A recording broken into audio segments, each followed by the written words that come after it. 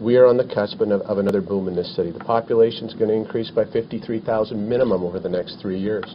So you can understand that a cut to the police budget and then a freeze over the next 2 years after the cut is going to put a lot of pressure on the service.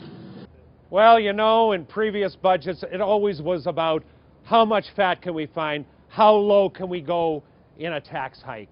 But now it's turned right around, upside down. Now we start at 5% tax hike for next year. By the way, that doesn't include higher water and sewer bills, maybe taking another tax grab in the spring from the province. But we start at 5%, and we see if we can even get it higher than 5%. How is that?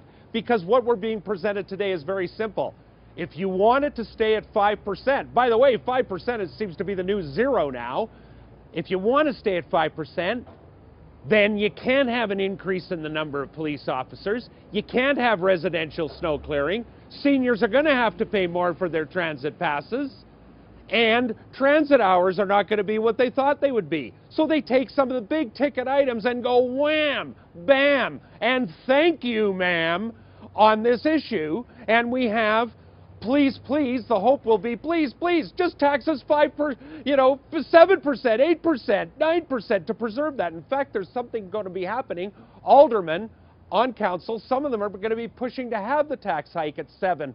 8%. Who knows? Maybe more. We need to find ways to have more officers on the street, and we need more cars to put them in. So these are very strange times. Once it was to try to get taxes down, now it's to try to get taxes up. For Sun News, this is Rick Bell.